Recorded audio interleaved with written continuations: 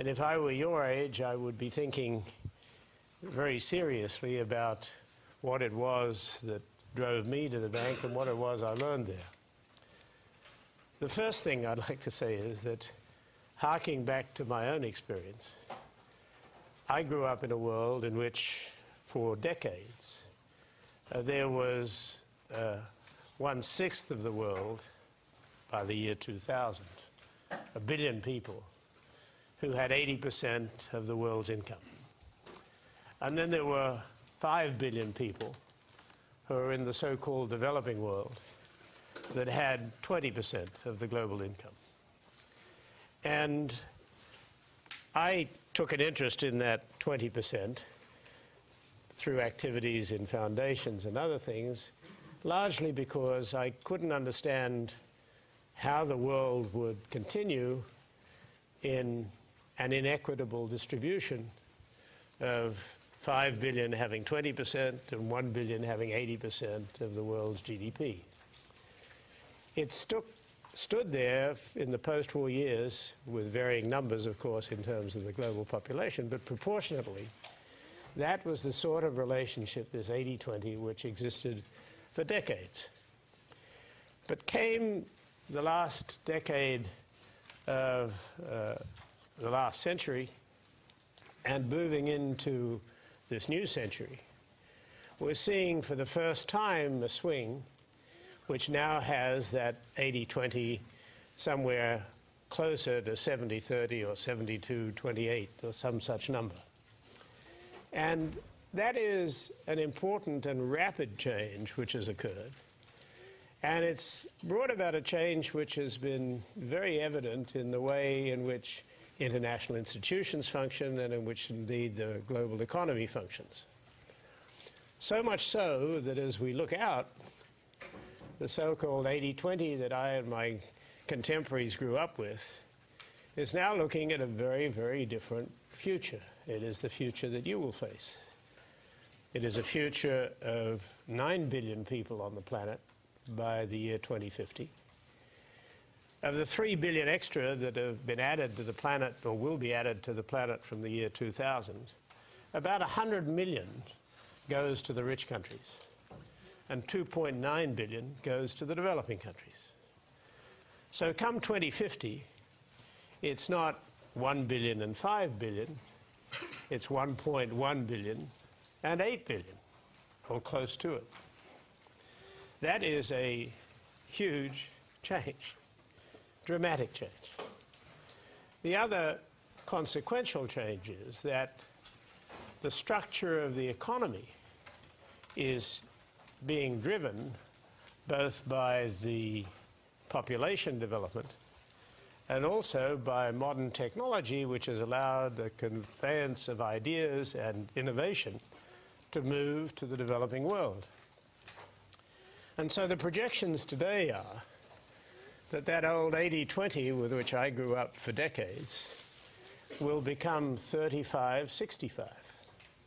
35% for the billion one in the rich countries, and 65% for the people in the developing countries. That is turning the world on its head in terms of the world that I grew up in. But it is the world that you're going to work in. And it is not a trivial change. It is a change of monumental importance. So much so that by 2050, China and India, the two countries that I have, of course, the leading countries in the developing world, will constitute 50% of the global GDP. 50% of the global GDP. That is the consensus estimate. But let's say we're off 5%, it's 45% of the global GDP. It's nonetheless a monumental switch in terms of economic power. It happened last in 1815, when China and India were 50% of the global GDP. And it happened before that in the year 1500. And in the period from 1815, at various times, it's been approaching that. But with communism and with the change in governance in China and with the greater development in terms of the Industrial Revolution in the West, you got to a point where after World War II, China and India were together 2% of the global GDP. So the growth in terms of China and India and of Asia generally is such that it is not just some modulation of former trends. It is an absolutely fundamental change in the way the world is balanced. I remember I was at a meeting of the G7, G8, the first time that the people from the developing world leaders were invited. 7 or 8 leaders were invited by Jacques Chirac to a meeting that was held in France.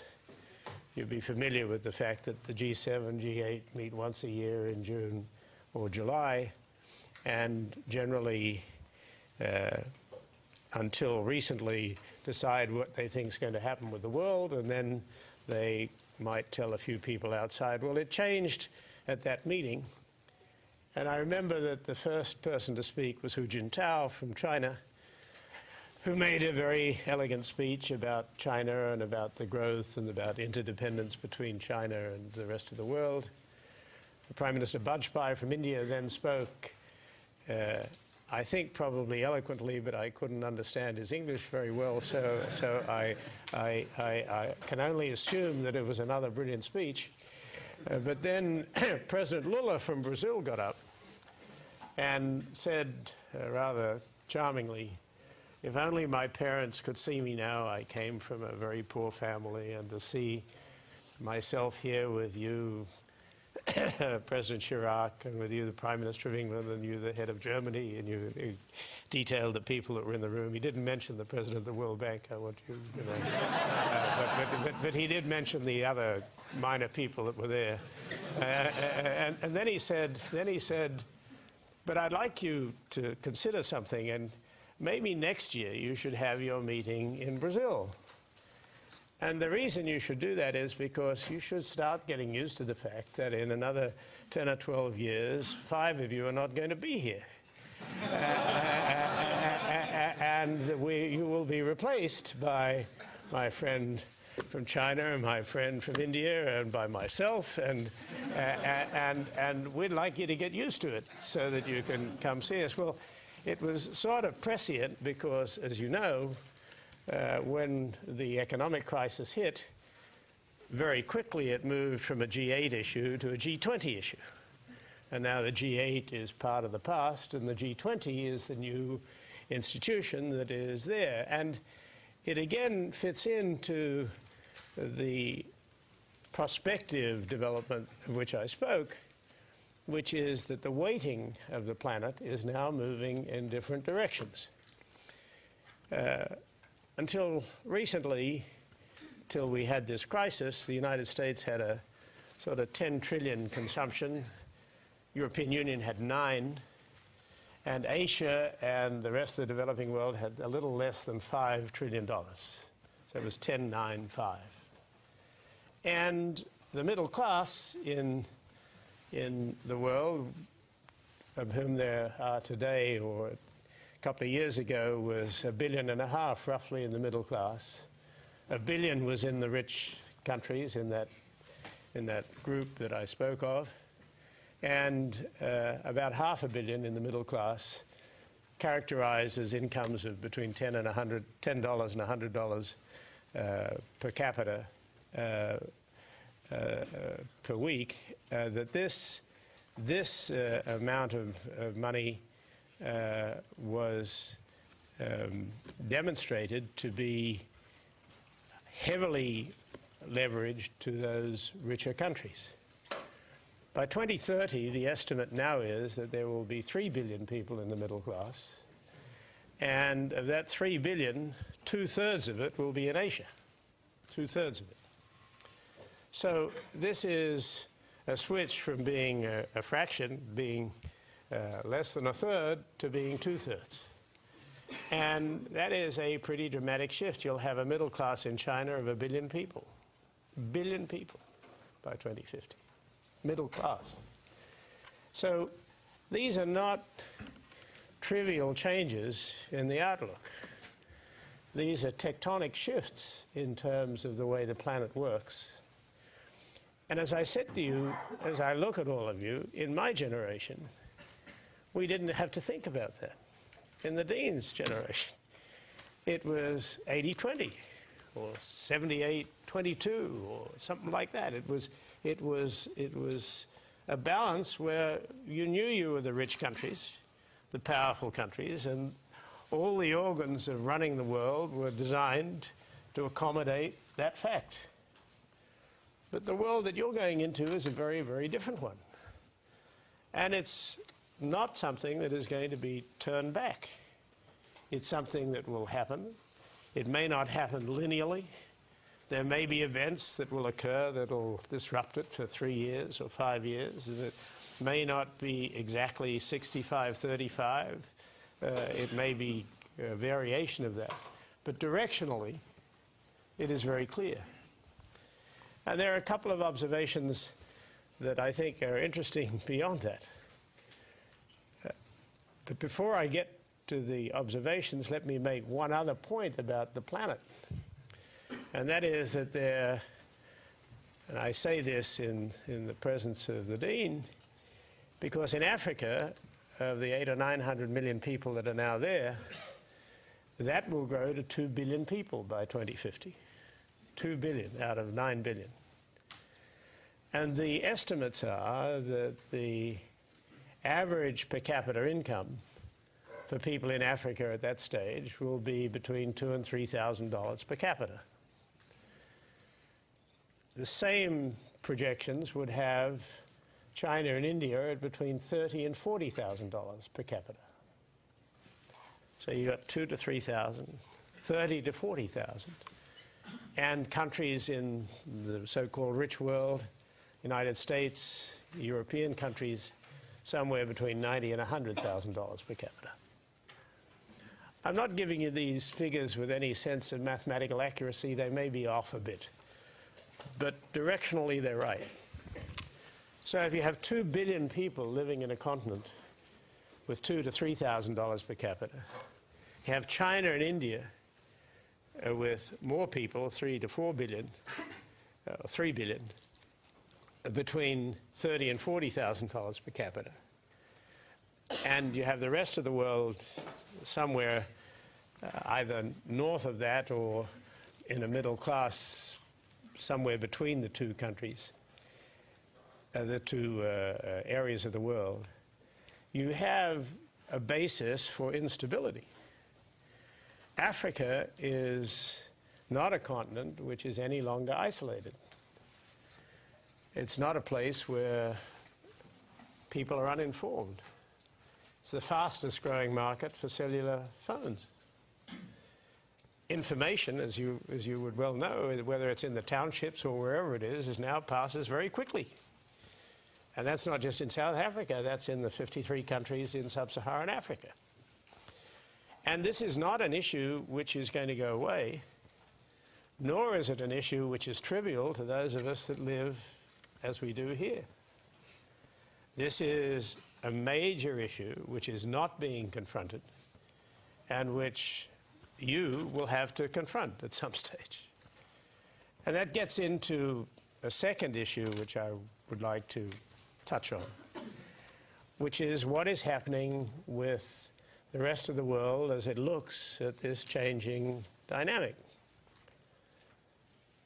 Having worked in the World Bank and had some familiarity with the whole issue of aid, I know just how tough it is to get people in the rich world to really understand what the responsibilities are, not just as a matter of conscience, but as a matter of enlightened self-interest, to try and help development in the developing world. There was established decades ago a 0.7 target for foreign aid. My colleague from the former colleague from this activity who is here from a different part of Stanford, as I understand, knows this. And we're now really, after a lot of speeches and a lot of activity, we're starting to get some momentum before the economic crisis of 15 months ago, which we're now maybe getting out of to a degree. But it's now not at 0.7, it's about 0.2 that we've reached. And there are a lot of statements that are still being made, but in terms of the actual money which is flowing, if you X out the amount of money that are going to the trouble spots in the world today, there is very, very little development. And in fact, the per capita contributions to Africa have been declining steadily for the last 10 or 15 years. So one of the tragedies is that there's great analysis of the issues. There's great understanding of the issues. But these, like the environment, are long-term issues. And political decision-making is essentially short-term. And so you have political decisions which are being taken in terms of this demonstrable development in terms of global balance that certainly, so far as Western countries are concerned, is not being met. What is interesting is to see how the dynamic between Africa and China and Africa and India is developing. 3 years ago, for the first time, the summit meetings of the African leaders was held in Beijing. And they swore after that that it was unlikely that they would ever meet again in a Western country. Simultaneously, 400 African businessmen met in New Delhi. And each led to an understanding on the part of both the Chinese and the Indians of having a dimension of their activities geared towards Africa. Of course, there's been an Indian community in Africa, particularly in East Africa, for a long time, and there are now 750,000 Chinese in Africa.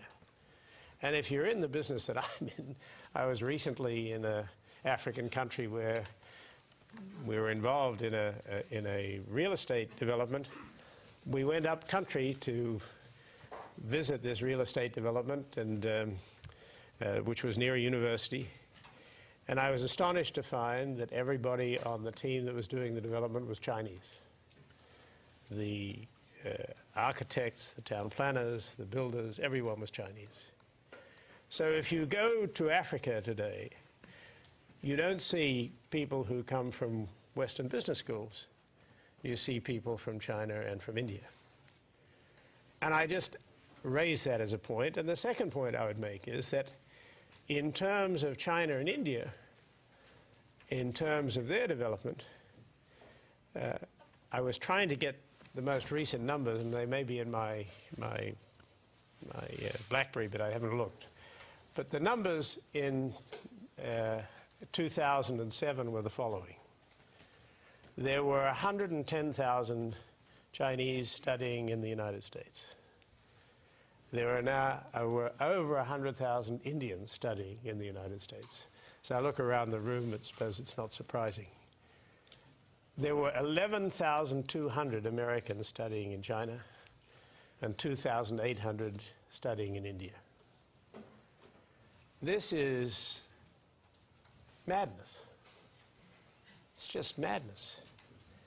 And it's a tragedy in terms of the potential for our young people that are still being guided to look towards Europe, to look towards graduate work in British or European universities, when the world is telling them that the dimensions have changed notably. I was very interested to hear that there's been a recent trip made by some of your students to Asia and another one to the Middle East.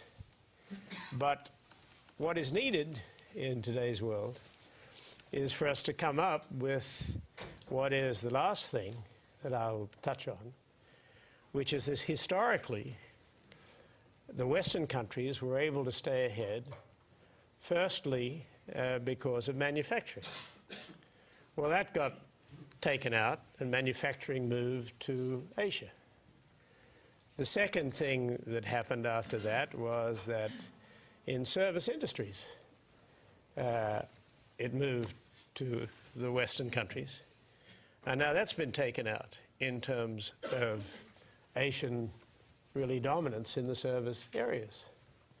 And thirdly was, in technology, we were able to stay ahead. But as is evident to you, and I'm sure from your colleagues and people you know, the technological advance has now shifted as well.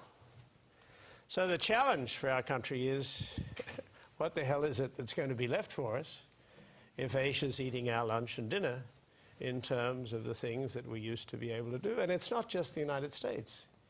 It is truly that group of the so-called billion plus that were previously the dominant factor who had 80% of the world's GDP. And so I leave you with that issue because as people that are going out into the world, if it were me today, the number one thing that I would be thinking about, which is different from when I grew up, is that the 80-20 rule, which I had comfortably in my hip pocket, is going to be a 35-65 rule. And that puts a challenge of dramatic proportions to anybody who's at a business school today or graduating. And so I was told that I should go for about this time, and I would then be peppered with questions that would be so intelligent that I wouldn't be able to answer them. So if there are questions, I'd be delighted to have a shot at them. Yes, ma'am. My question is, how would you respond to people like Dambisa Moyo's arguments that aid to Africa is actually a bad thing and should be stopped? I think that the methodology of aid is the thing that should be looked at. I think that Africa, first of all, is not a homogeneous place. With 53 countries, there are some that I think are taking to themselves responsibility for management and governance. And there are some that are just very sadly a long way away from it, that are essentially corrupt, impossible places to have management. And so I think what you need to do is to be selective. The first thing that I have become very impressed by is that there are now a growing number of young Africans, although I look around the room, I don't see too many here, a growing number of young Africans who are going overseas for education. And these are black Africans. These are not just white South Africans or white other Africans. And they're coming back and they are trying to find room for themselves, both in business and in government. And even in my decade at the bank, I saw a significant move in the development of this core of young Africans. And then the question is, to what extent can they be backed by the governments, and to what extent is there a framework in which there's a judicial system, in which there is governance, in which there is an attempt to counteract corruption and to create some sort of meritocracy. And that is happening in some countries in Africa. I would say you could see movement in 15 or 20 of the countries of the 52, 53. And I think it is a trans-African move now. The thing that I failed at doing was trying to get the African leaders who were the most enlightened to try and, we tried to split the continent into quartiles and have the best of leadership deal with the countries in each of these sectors, led by Africans, enlightened African leaders. But unfortunately we failed because the presidential system in these countries and the leadership in all the countries just made it impossible for us at that time to try and encourage the development of the best practices to come to the top. But I'm not totally pessimistic because there is a change. But it's not nearly as quick as I would like to see it. And I think that aid going to countries, to answer specifically your question, aid going to countries that will be corrupt and that will waste it is, I hope, going to become a thing of the past. You'll find humanitarian relief going into those countries, but it will not be run by the government. And there needs to be a system of carrots and sticks to try and get the countries to change their practice so that the best countries can be rewarded. That, by the way, was something that was brought in the Bush administration, the rest countries to be rewarded. And say to the others, it's just not acceptable to steal the money that we're giving you. It's going to be a tough road, but I believe we've started on it. And I believe that the best advocates are the enlightened African leaders themselves, not Westerners. I believe that that is now happening. Yes, sir. Considering the huge amount of change, especially away from the U.S. that you talked about, can you discuss how you think the World Bank needs to change? And then also considering the U.S. President's ability to appoint the leader of the World Bank, does that hinder the ability to change away from U.S. centric? I think that the old practice, as I'm sure everyone knows here, was that the Europeans appointed the head of the International Monetary Fund, and characteristically the United States appointed the president of the World Bank. I think that is now a thing of the past. I think that has changed, and that it will be an open competition next time. Part of the reason for this is that the appointment of the president of the World Bank was at a time when the US economy was dominant. Today, that's no longer the case. As I said to you, it used to be 10.95 or 10%, 10 trillion, 9 trillion, 5 trillion for the rest of the world. That is changing. And as it changes, I have personally witnessed in my own time at the bank a definitive change in the way in which groups of countries come together to challenge American dominance. First, it was the Europeans, and then it's the BRIC countries. But it's very, very clear. And so my own judgment is that the next president of the World Bank could be American if there's someone dramatic, but it will not be as of right. It will be because that person is notably the best person that you could have. But I think that in both institutions they're now internationalized, and it is much more likely that you'll have the best in class for both the bank and the fund. Yes, sir. We've talked about the involvement of China and India in the development of Africa, and there have been business connections and political connections. And the World Bank has often been criticized for, not tying aid to environmental goals, to not tying aid to human rights goals, and the World Bank has been trying to move in that direction. At the same time, now you have a second player, a second source of aid, or some form of capital that, doesn't really impose that conditionality as of yet. And I was just wondering how what do you think of that aspect, and what does that mean for the next 20 years? Well, I think the first thing is to challenge the first assumption, which is inherent in what you're saying, which is that aid was tied into environmental or human rights conditionality. And I think personally that was more nominal than it was real. It was increasingly expressed in the last 10 years. But the truth of the matter is that I don't think that there was the hammer to come in to insist. There were all sorts of methodologies that were used to produce arguments as to why you were environmentally moving forward, or you were being more innovative in terms of opening up the society to people. I think that it's not something that will change instantly. In history, nothing, by the way, has changed instantly, not in terms of Europe and not in terms of anywhere. But I think that what we are on is on a clear path, which I am sad to say has been arrested, at least in terms of the environment, by the recent economic downturn. Copenhagen was a colossal disappointment, in my judgment, certainly relative to what many of us had hoped for. And the truth of the matter is that leaders in countries, the rich countries, in terms of the allocation of their resources,